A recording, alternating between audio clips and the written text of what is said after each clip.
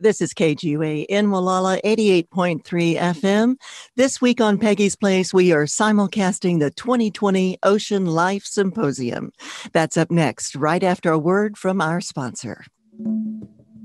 One of the greatest threats to our planet is the belief that someone else will save it. Well, Judy and Frank Mello of Point Arena are doing their part with the B. Bryan Preserve, which is actively committed to the breeding and preservation of endangered African hoofstock.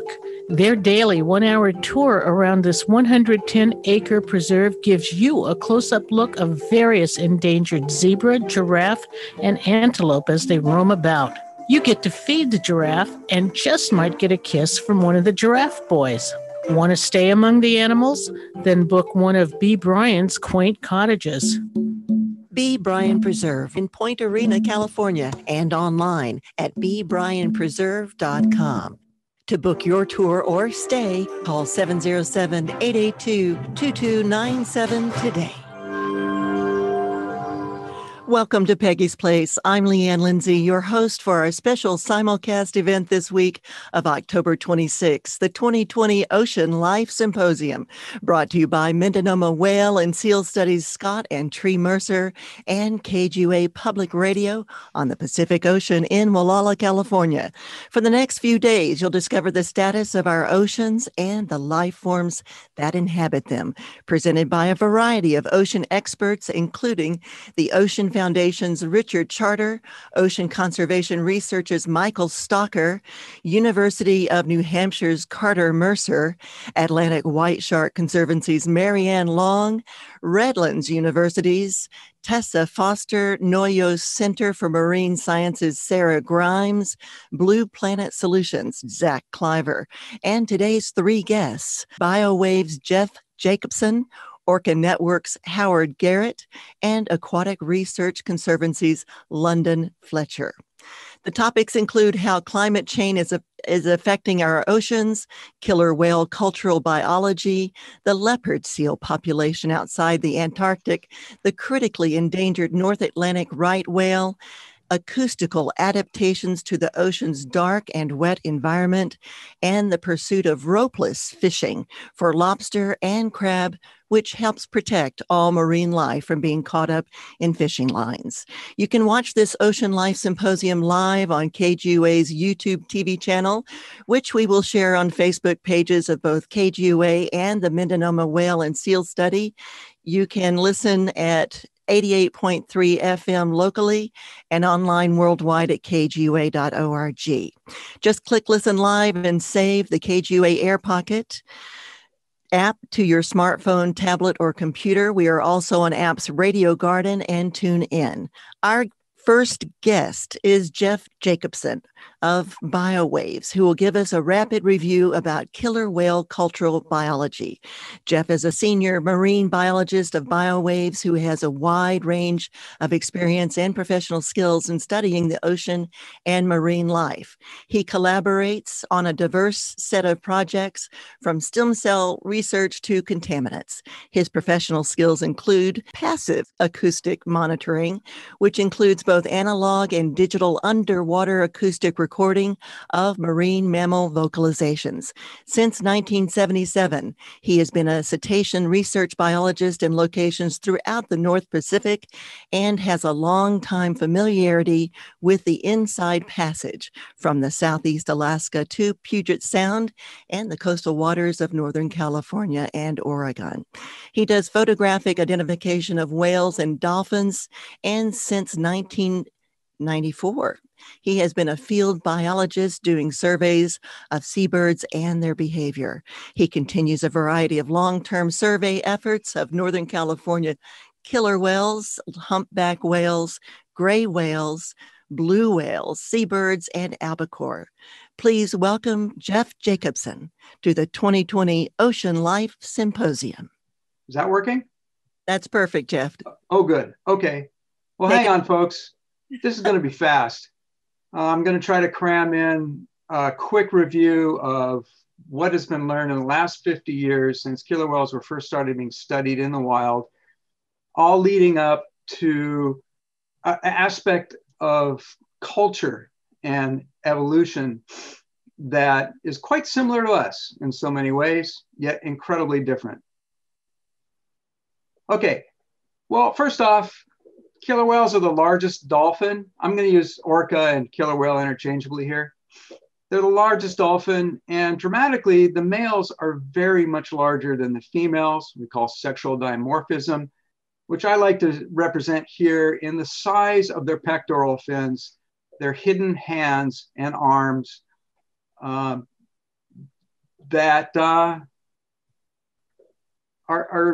these are both adult animals, an adult male and adult female.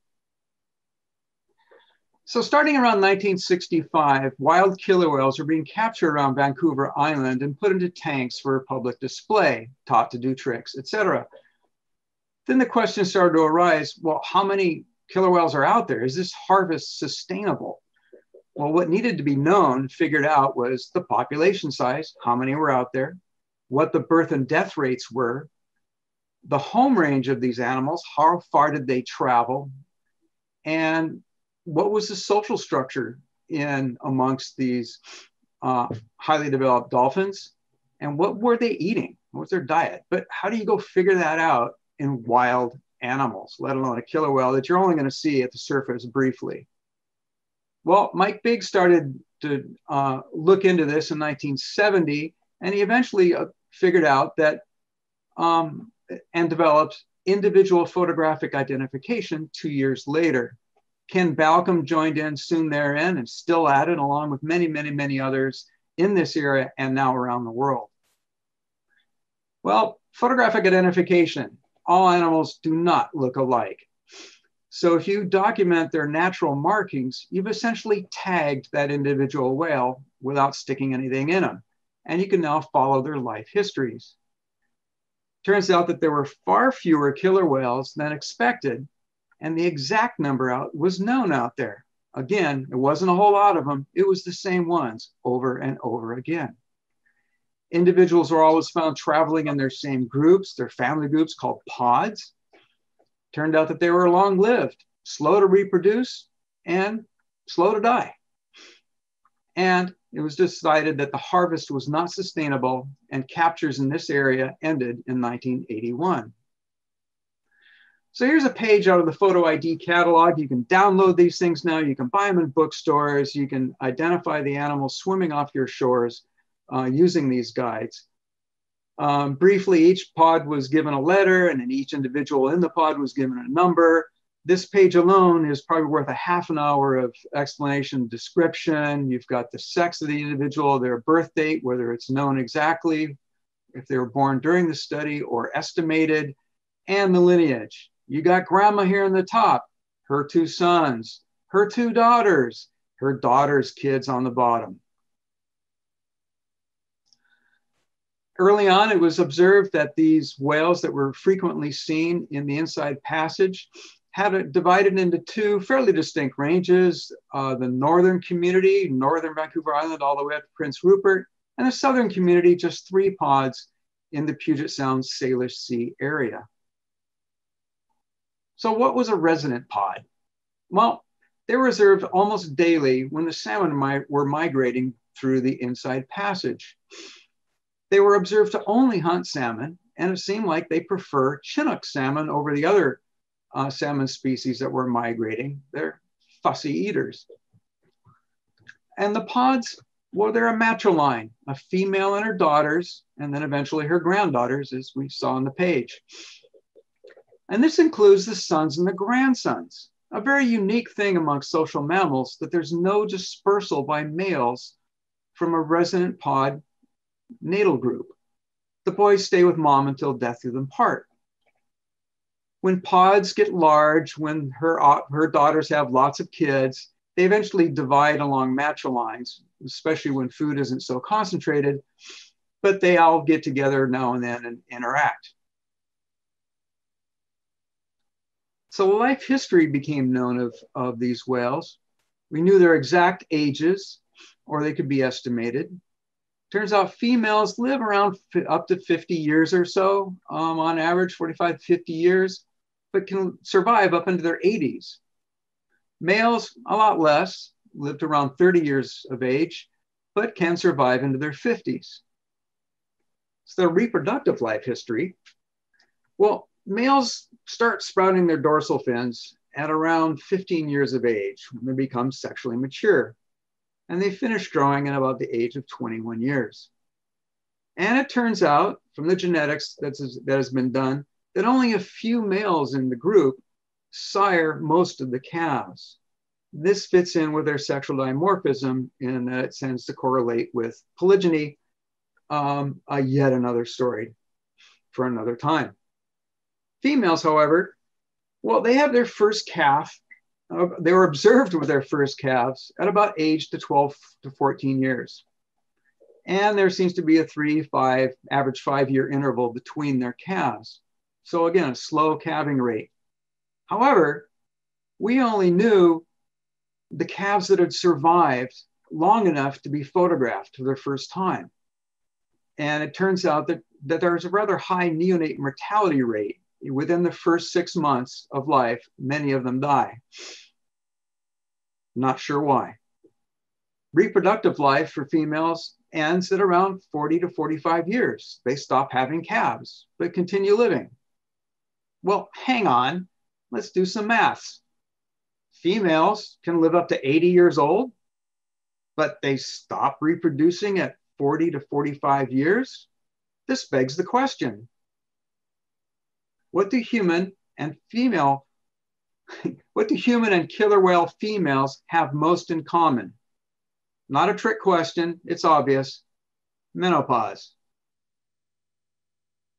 AKA a post-reproductive life.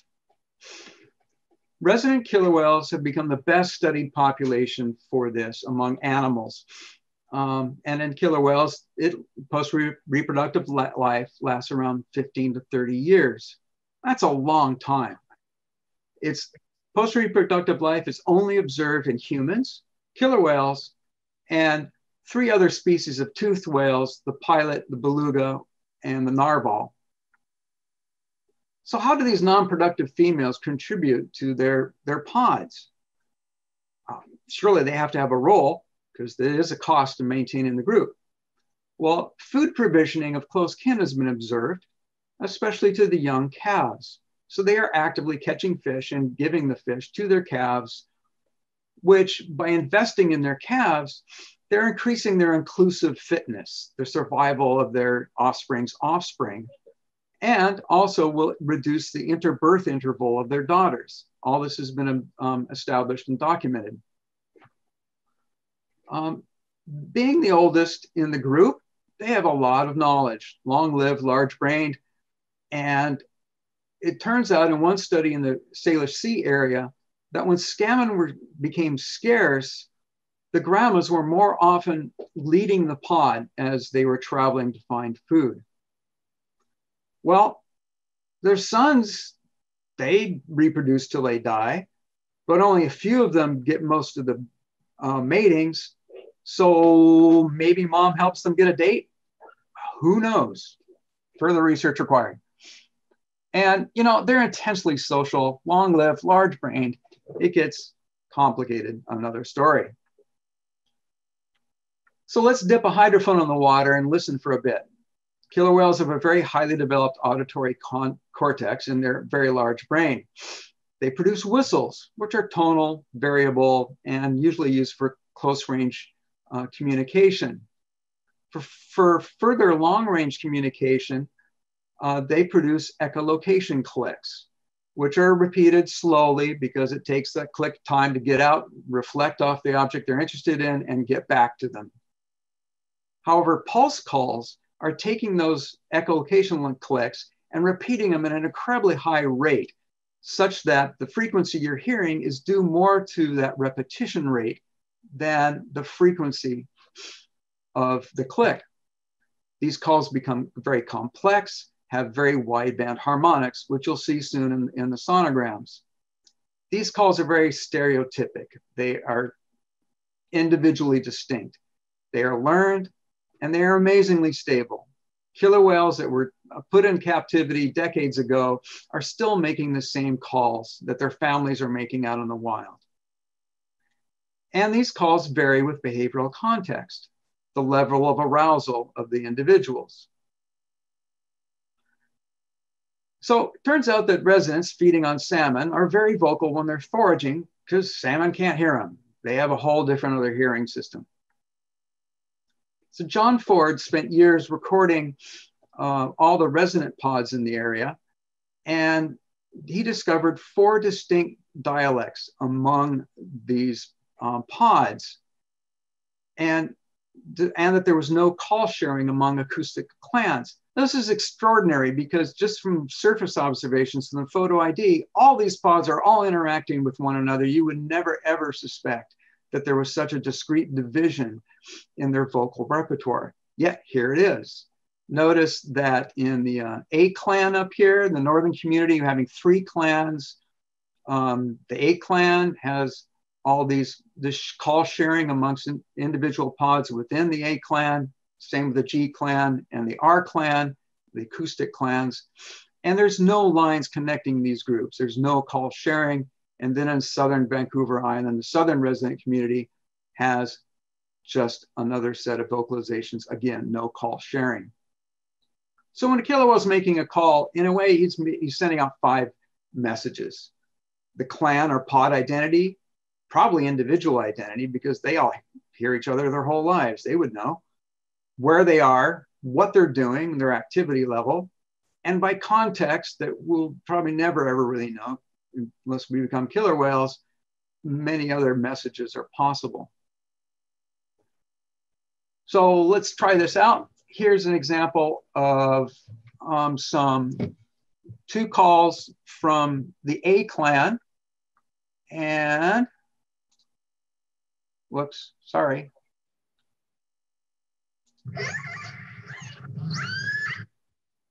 That work? It sure did. Oh, good. One more time. So you can kind of follow along and sing along if you want. It's a sonogram. The time is on the lower axis, frequencies in the upper axis. It's going to vary between different sonograms here. And see if you can follow along with this. 2 minutes? Oh my God, you're kidding. I do get wrapped up in these things. Okay. So you can see from all these sonograms that there's a lot of variability amongst the calls. Then one day, a whole bunch of different killer whale groups come in. They're transients. They just transit through the area, they eat marine mammals. They sound different. They don't interact with residents, mutual avoidance. And they have very different calls. And then there's a third group that comes into the area, the offshore killer whales. They travel much greater distances. They apparently eat sharks and rays and fish. They look very different, and they don't interact with the residents or transients. What's going on? So it turns out there's 3 different ecotypes in the North Pacific. An ecotype isn't a different species, it's a different race or type. As we've observed, they all have different morphologies. It turns out they're very genetically distinct. And here they are around the whole world, 10 different ecotypes around the world. And maybe there's an 11th ecotype now that's just been observed down off of the Mexican coast. The global genetics of killer whales has been now established. And we now have many, many different ecotypes that have formed in the last, say, 250,000 years. The killer whales have been in their fossil record for 5 million years. What's going on? Well, culture, in a word. I refer you to this, this book here by Hal Whitehead, and it goes on into how genes and culture co-evolve with one another, and which is a fascinating topic now in animals as well as in humans. And so these resident killer whales are like a treasure, the best studied whale society in the world. Detailed information over the last 50 years has been accumulated for a long time. And we've only just begun to study most of the other ecotypes. And I hope this sets a context for Howard and how special these animals are and how much we know about them even more than any whales that could be learning, what we can ever learn from whales in captivity. So thank you once again. And sure be fun to have questions, but we'll get to that somehow. Thanks, Jeff. You can tell his obvious enthusiasm for that enlightening quick review about killer whale cultural biology. That was Jeff Jacobson of BioWaves, Inc. This is the 2020 Ocean Life Symposium brought to you by the Mendonoma Whale and Seal Study and KGUA Public Media in Wallala, 88.3 FM. We are simulcasting on YouTube and sharing the link to our Facebook and Instagram pages. Listen in worldwide at kgua.org, through our KGUA Air Pocket app, and on apps Radio Garden and TuneIn.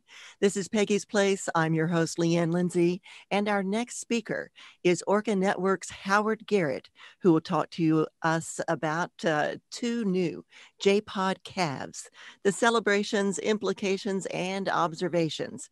He began working as a field researcher with the Center for Whale Research on San Juan Island in 1981. The Orca Network is dedicated to raising awareness of the whales of the Pacific Northwest and the importance of providing them healthy and safe habitats. Howard gives presentations on orca natural history, conservation, and captivity issues in Washington and beyond. And his focus is on the southern resident orcas of the Salish Sea and coastal waters, now down to only 73 members. Their diet has been primarily Chinook salmon for millennia. Now he's going to give us an insight on why Chinook are so crucial to their survival and what we can do to help them. Please welcome Howard Garrett to the 2020 Ocean Life Symposium. Well, Jeff, wow, did you ever set the context? I mean, you gave the entire background. I'm so glad this is recorded.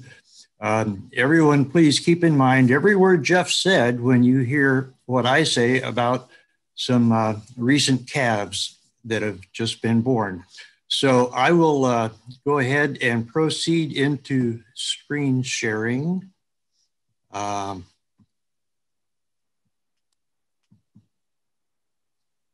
And, oh yes, and share. Have your presentation ready.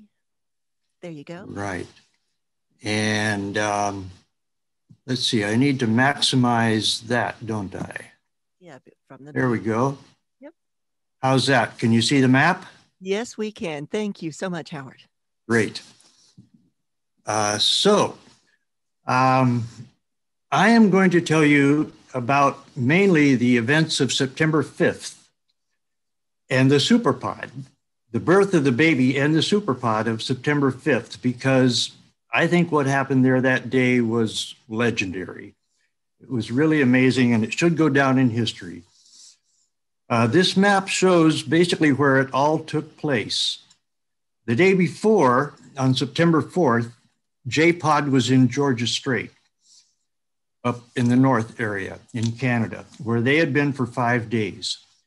K&L pods were somewhere out at sea, somewhere probably on Swiftsure Bank. You can see out on the western edge of the Strait of Juan de Fuca, which is a very productive area where southern residents and northern residents and transients and even offshores often forage, but they never interact. Remember what Jeff said, they don't interact. They have completely different language systems and cultures. So on the morning of September 5th, J-pod was seen from San Juan Island, spread out, foraging, all the way down to Hind Bank. At about 11 a.m., Ks and Ls were reported coming in from the Pacific for the first time since July. About that time, J-pod started trending southwest toward the Ks and Ls. That afternoon, anticipating a superpod, the Center for Whale Research launched 3 boats, 1 from Victoria and 2 from San Juan Island. Around 3:30, a whale watch naturalist noticed a blip next to J35, Tahlequah. When there's a newborn orca, a blip is all you see. The mother comes up in this smooth, graceful arc and this powerful blow. And then you see right next to the mom, a little blip, and that's the baby. So that was seen about 3:30 in the afternoon. So the Center for Whale Research confirmed that a new calf had been born to J35 and assigned its alphanumeric as J57. Its dorsal fin was upright, so it had probably been born about 12 to 24 hours earlier. J35 had been seen 2 days earlier without the calf.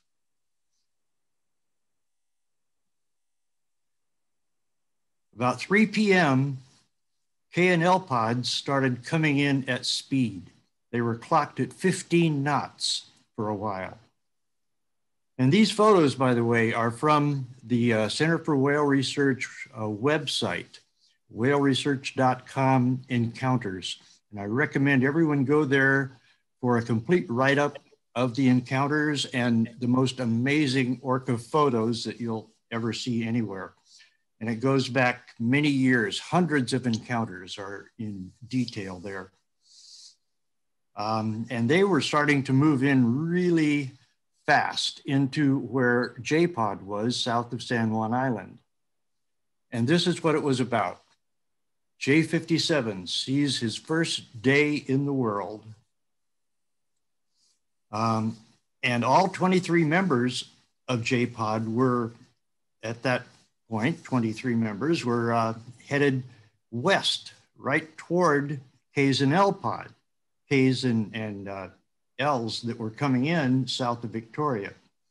And they met in the middle in the Strait of Juan de Fuca. And here, J35 and newborn J57 are with big brother J47, Notch. For the rest of the day and into the night, they frolicked. They breached, they mixed and mingled, they spy hopped, they rolled around on each other, no doubt making babies. They spread out over several miles, and they weren't foraging for food that entire time. They were there to party. They were having some kind of celebration. And if you do go to the Center for Whale Research website and look for that encounter, you'll find a video that shows by far better the kind of socialization that was going on, the socializing, the mixing and mingling, the super potting, that, as it's called. It was really fantastic. And there was also a blog there by Lodi Budwill, who was out in the boat with Ken Balcom at the time to document the whales. And she wrote a very inspired blog about some amazing events that took place that day. And word spread immediately. Within an hour, it was in the Seattle Times. The next morning, it was in the New York Times.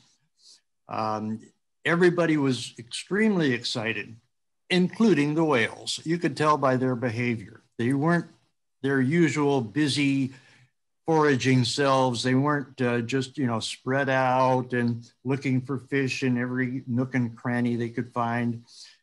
They were playing, they were socializing, they were glad to see each other. They were having a very good time. And this birth was especially meaningful because in 2018, that same mom, J35, Tahlequah, had carried her deceased newborn on her rostrum, on her head, basically, for 17 days of sadness. That's been called a tour of grief. It brought the attention of the world to the fact that these orcas are in trouble. They're hurting. They're not getting enough to eat. They're suffering reproductive failures. So it was encouraging to see that she was now able to bring a healthy new calf into the world. And of course, the whales remember 2 years ago too. They were there. They experienced it in whatever way orcas would experience something like that. And so they were celebrating. Maybe they were encouraged and just so happy to see that J35 was able to bring a healthy newborn into the world. They sure looked like they were celebrating anyway. They were all bunched up and touchy-feely groups, and that mostly included members of all three pods. So they were mixing and greeting and sort of reconfirming those relationships. On September 22nd, J35's new calf, J57, was ID'd as a male from this photo. And you can just barely see the belly markings. That made news throughout the region as well. But males are not our first choice because boys don't have babies and we need a lot of new babies. So, you know, it's good to know, but we'd like to see more females. Of the 43 calves that have been born into the southern residence since 1998, 27 are males and 15 are females. So there's a real strong bias toward having males for some reason. It's not really understood, but it doesn't help the population grow that much. And then on September 24th, J41 Eclipse gave birth to her calf, her new calf, J58. And this time the dorsal fin was flopped over when they were first seen, which means that that calf had been born just minutes before it was seen. It was first seen by a whale watch naturalist and then confirmed again by the Center for Whale Research. And happy to report that they were seen again October 17th. That baby seems to be doing just fine. Isn't that the cutest little baby orca you ever did see? So all of that is very good news. And to sort of add to what Jeff was saying about natural history, their pregnancy lasts about 18 months. That's a long time, twice as long as humans, of course. Orca babies are about 8 feet long when they're born and weigh about 400 pounds. And their brains are already 3 times the size of our adult human brains.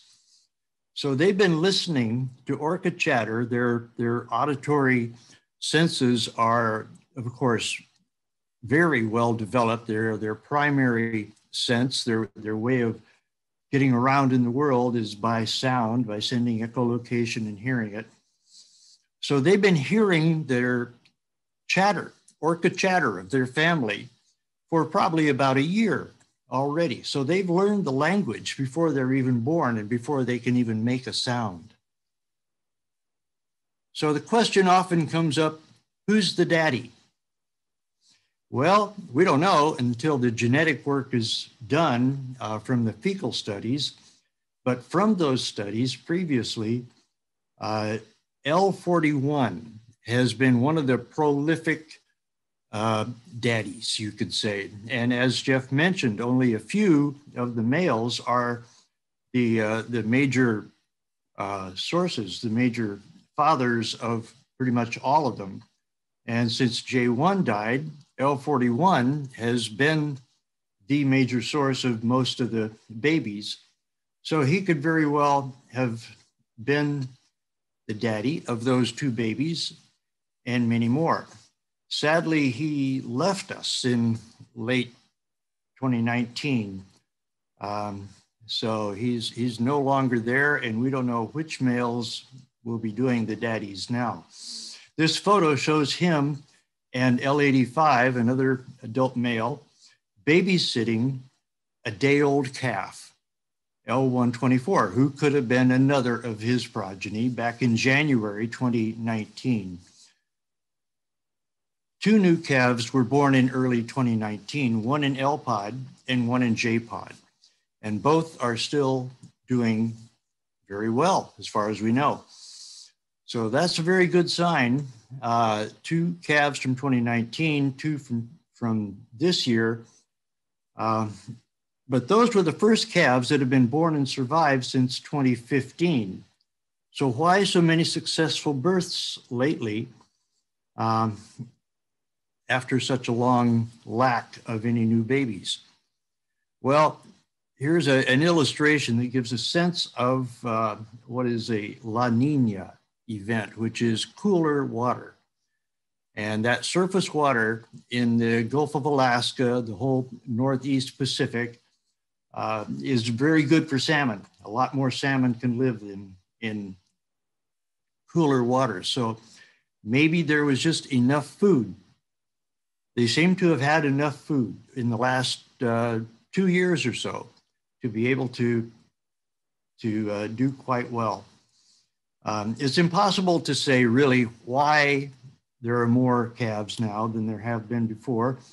There are so many different variables. It's all really speculation, but that La Nina is probably a part of the reason that there are at least sufficient salmon. But overall, salmon populations along the East Pacific are in bad shape. They have been in decline for 100 to 150 years. And that because the southern residents focus so almost exclusively on Chinook salmon, the biggest, the highest calorie content of all the salmon. And those are the salmon that are most especially in trouble. So it's really no wonder. This map of the Salish Sea is perfect. This is the definitive map that got the Salish Sea named the Salish Sea. And for some reason that I really like, it includes the Columbia River. And that is where most of those salmon come from. So I'm gonna kind of wrap it up here so that we can get on to the next speaker, to London. Just want to say that we need to clear up the rivers in the Columbia River. We need to remove those dams, basically. I can go into a whole advocacy area here about how and why we need to remove the 4 dams on the Snake River to open up 5,500 miles of prime salmon habitat. We'll do more about that. And by the way, your representative, Jared Huffman, probably wants to do that from indications I've seen, but, oh, it says Columbia. Well, Columbia River is what that is. But, you know, he needs to have the Washington delegation to advocate that as well. Thank you for that very informative update. Yes, thank you so much, Howard. And what beautiful photos of those 2 new J-Pod calves. Thank you so much. That's Howard Garrett of the Orca Network. This is the 2020 Ocean Life Symposium brought to you by the Mendonoma Whale and Seal Study and KGUA Public Media in Wallala 88.3 FM. We are simulcasting this symposium from Zoom to our YouTube TV channel and sharing the link to our Facebook and Instagram pages. We stream worldwide at kgua.org and on our KGUA Air Pocket app and on apps Radio Garden and TuneIn.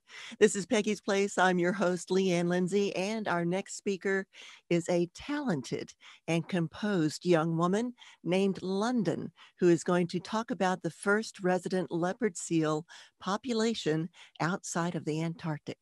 London Fletcher is a 13-year-old with a keen eye to the planet's future.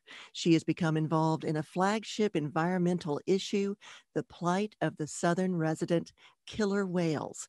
For the past 7 years, she has tirelessly advocated on behalf of the southern resident killer whales. She is a research assistant at the Orca Research Trust in New Zealand and the principal researcher at her own nonprofit, the Aquatic Research Conservancy.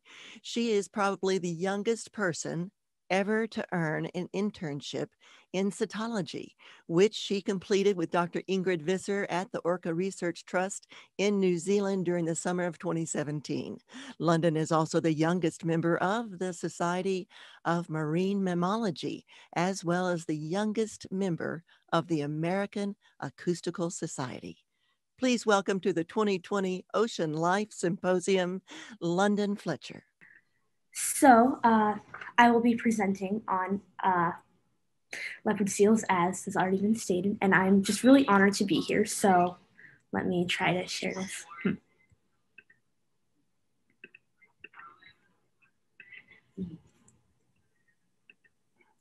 Can you see my? We sure can, that's perfect. So I've already been introduced, but I'd like to just start off with a little bit about how I got into this, into researching leopard seals. So when I interned in New Zealand in 2017, I began working on this project to document these leopard seals that were showing up. And so since then, I've been working on this, and the paper on this got published in 2019, and we are still documenting the leopard seal population. But this presentation isn't about me. It is about leopard seals. So let's get into that. So leopard seals are widely distributed around the southern hemisphere, but they're in the Antarctic and the Antarctic sea ice. They also populate subantarctic islands, South America, South Africa, and Australia, and New Zealand, and all of the lowest latitudes.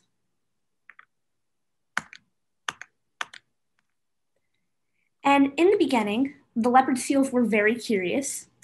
We saw only one, but she would always come up to boats and passerbys and poke her head out of the water, which was it's almost a very frightening thing to see, as interesting as it is, because they are very, very big and have many teeth. But back then, she would also just chill on beaches, and you can see that they would close off beaches as to prevent civilians from getting harmed by her, since this is a predator.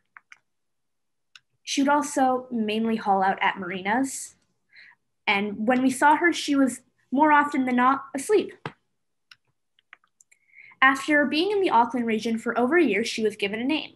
So this is her Maori name that I'm not going to pronounce fully because I know I'm going to butcher it, but for short, we call her Ofa, and it translates to treasured gift from our ancestors. So the Maori population in New Zealand took her unusual presence as almost a spiritual thing.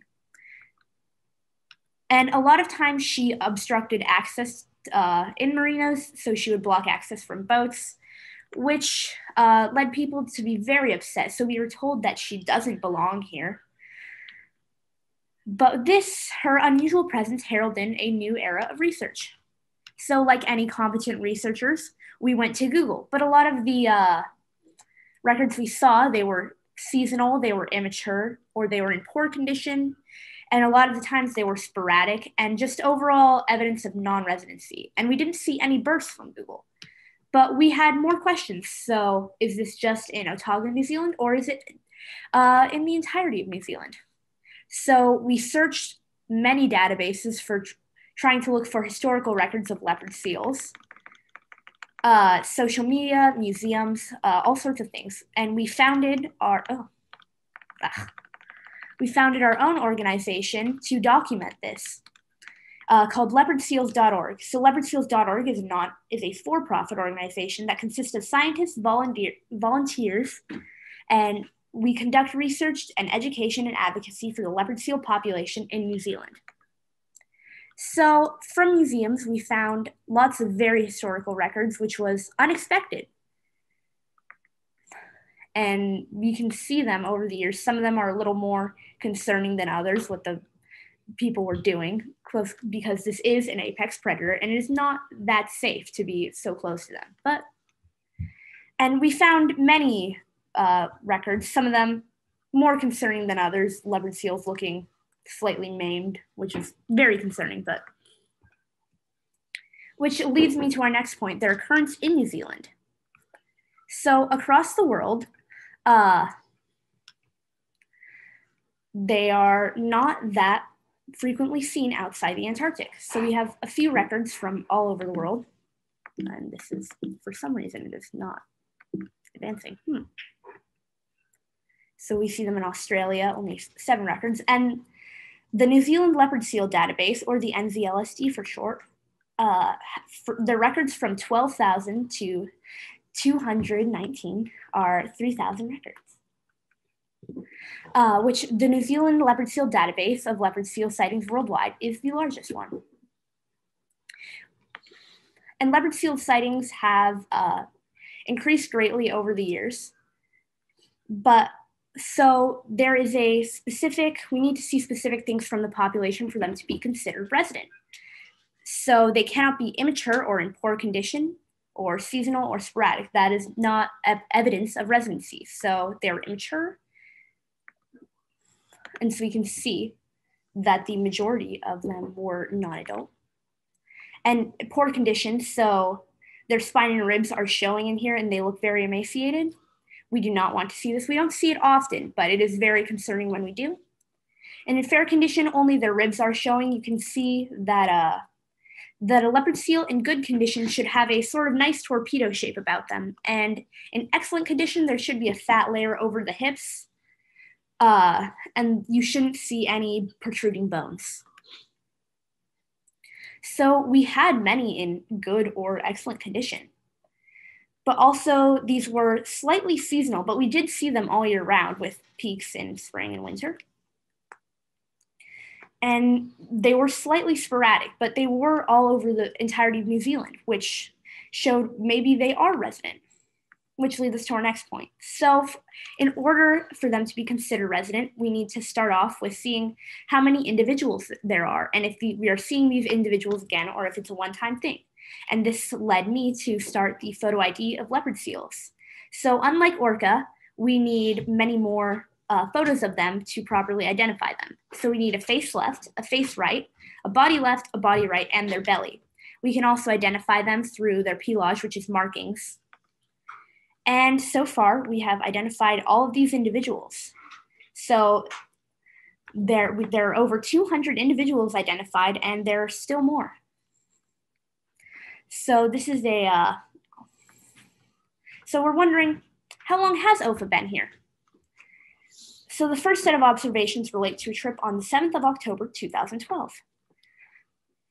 And so through markings, we found that this is OFA, this record from 2012, because OFA has a V-shaped scar on the side of her mouth. And she also has 2 lateral marks on her back, which we don't know what they're caused by, but we're presuming propeller marks. And so we can see the same scars showing 7 years later.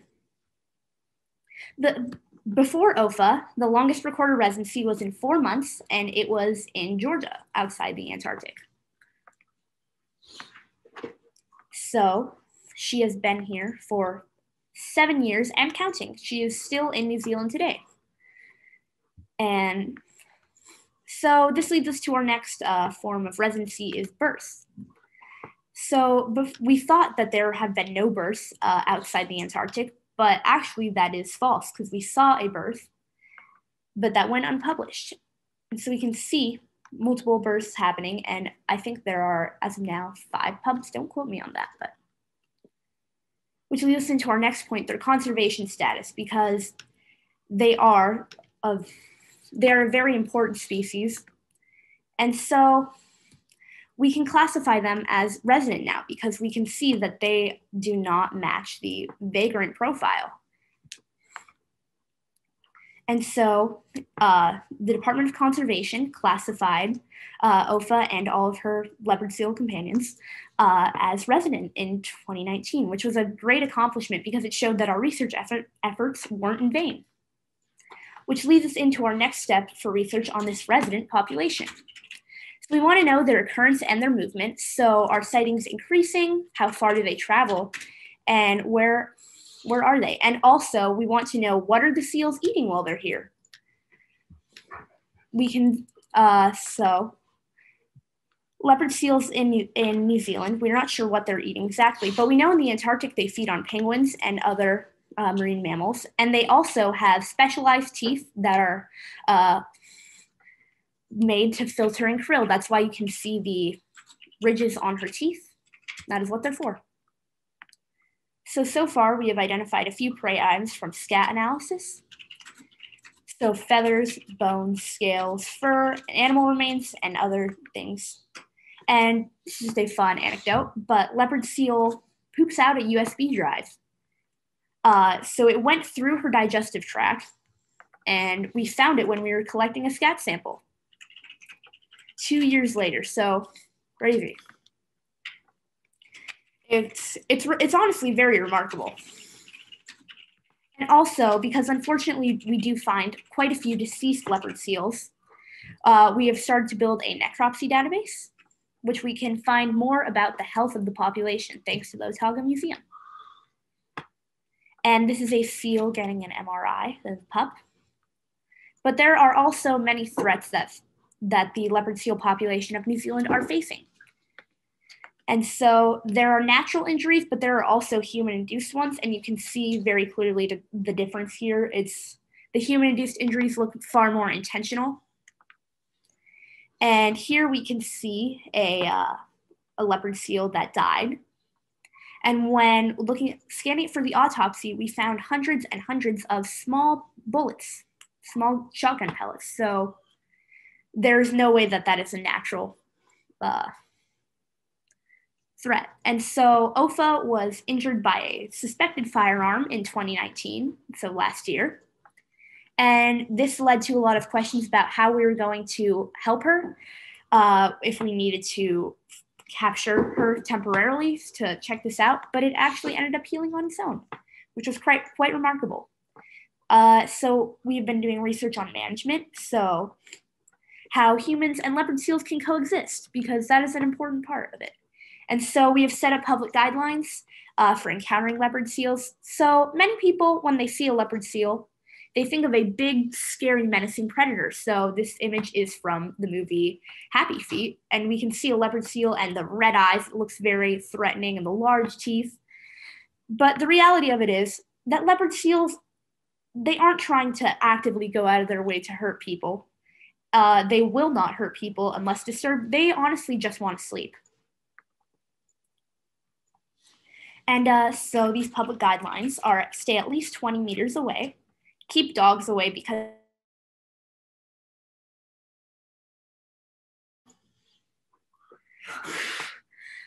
and also do not touch them. They will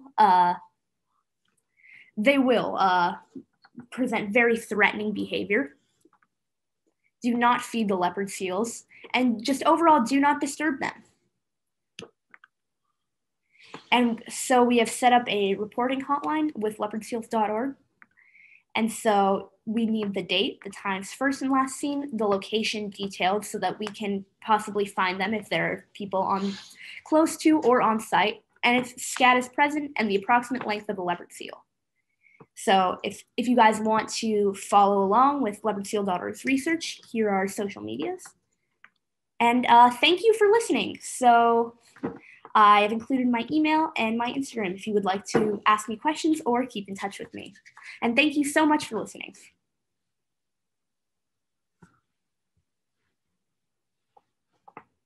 I'm going to stop sharing. That was a very impressive presentation from London Fletcher, and it was about the first resident leopard seal population outside the Atlantic and how to connect with her. That was London Fletcher again, who has her own nonprofit Aquatic Research Conservancy.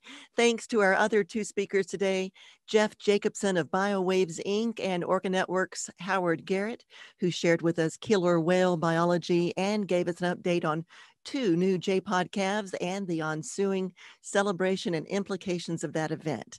That concludes day 1 of the 2020 Ocean Life Symposium, Brought to you by Mendonoma Whale and Seal Study and KGUA Public Media in Molalla, located at the junction of both Mendocino and Sonoma coasts. We are simulcasting this Zoom symposium on our YouTube channel and sharing to our Facebook and Instagram pages. You can hear us online at kgua.org, through our Air Pocket app by Radio Rethink, or on apps Radio Garden and TuneIn. Stay tuned for the rest of the week for more of the 2020 Ocean Life Symposium on Peggy's Place. Here's a quick rundown before we go to the top of the hour. Tomorrow, Tuesday, October 27th, our speakers and topics include the Ocean Foundation's Richard Charter, who will give us an informative presentation on defending our planet and being one with nature during a time of broken promises. Ocean Conservation Research's Michael Stalker will present What Was That Sound? Acoustical adaptations to the ocean's dark and wet environment. And University of New Hampshire's Carter Mercer, Scott's nephew, who will talk to us about the housing market response to sea level rise. On Wednesday, October 28th, it's the University of the Redlands Tessa Foster, Atlantic White Shark Conservancy's Marianne Long, and Toyon Research Corporation's Christina Tombach-Wright. They will talk about the effects of warming waters on marine mammals in the Southern California Bight, how awareness inspires conservation, and emerging technologies for marine mammal research. The last day of the symposium, Thursday, October 29th, it's the Noyo Center for Marine Sciences' Sarah Grimes, who will talk to us about what or who has washed ashore in 2020.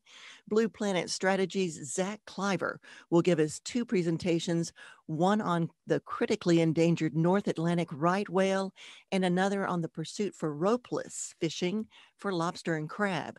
Wrapping up the week is a conversation with Scott and Tree Mercer, and KGUA's founder and general manager and host of Peggy's Place, Peggy Berryhill, who will review some of the things we've learned this week. A little more about Peggy is that she is a multi-award-winning Native American producer, radio producer, journalist, and was the first Indigenous female journalist on National Public Radio. That's all right here from 9 a.m. to 10 a.m. Pacific, repeating every day, 1 p.m. to 2 p.m. this entire week. We are simulcasting on KGUA in Molalla 88.3 FM, which streams around the world at kgua.org and on our new YouTube TV channel, which we did share on our Facebook and Instagram pages. If you'd like to catch this event at a future date, note that each day's event will be saved on the KGUA YouTube channel. Tune in tomorrow, same time, same place. That's it for Peggy's Place. I'm host and producer Leigh Lindsey, and it's time now for us to move on over to Native America Calling from Albuquerque, New Mexico. And we are going to pull them up in just a moment right here at KGUA. It's 10 o'clock, and it is Monday, October the 26th, 2020. Thank you for listening.